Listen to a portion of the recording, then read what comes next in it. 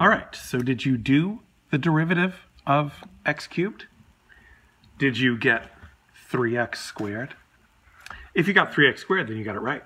Here's how it goes. So every time, this is going to be like a standard process. In fact, this is a favorite question of WestCon's final exam. They'll ask a question that they'll give you some function, you know, like a simple one like this, and they will say, find the derivative using the limit definition of the derivative.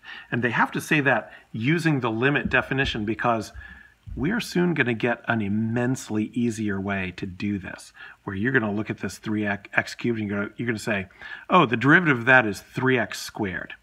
You're going to say that in less than 3 seconds. So you will be able, but for now, we need to show where things come from. So that's why we're going from the definition, which, you know, any calculus teacher is going to want you to do in a Calc 1 class. But by the time you get to Calc 2, you're going to just look at that and say it's 3x squared. And if you can't, they're going to be worried about you. But we're not there yet. We're going to be. Here's what you got to do now. You're going to say every time that f prime of x equals the limit as h approaches 0 of f of x plus h minus f of x over h. This right here is the definition of the derivative which you must memorize. The limit definition of the derivative which you must know and understand. The limit definition of the derivative. Okay, so in our particular case, that means the limit as h approaches 0 of x plus h cubed minus x cubed over h. You do enough of these things, you're going to notice a lot of patterns.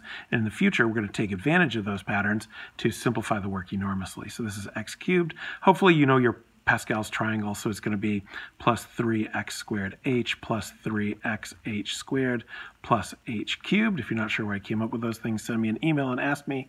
And then the minus x cubed is this minus x cubed, right? So this is f of x plus h up to here.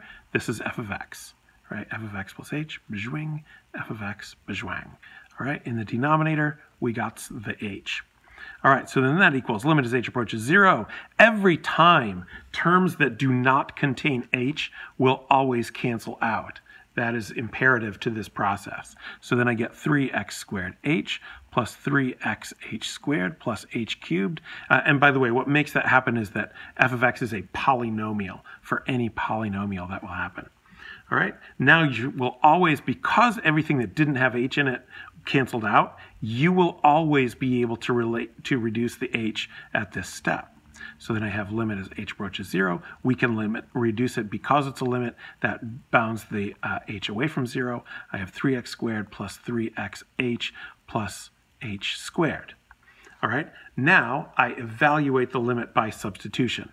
This limit equals, all right, so x is not the variable h. So when I plug in h equals 0, well, there's no place to plug it here. So the 3x squared just stays 3x squared. When I plug in h equals 0 here, I get plus 3x times 0. And when I plug in 0 here, I get 0 squared.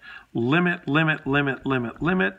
Evaluate, no longer limit. And this just equals 3x squared. And there you go. You have found the derivative of x cubed using the limit definition of the derivative. Now, the next one you definitely need to do on your own. Find the derivative of x squared minus 2. I wrote it differently, but it's the same thing. Just find that. Start with f prime of x equals limit as h approaches 0 of f of x plus h minus f of x over h. Start with that, get your derivative. I guess I'll present the results in the next video.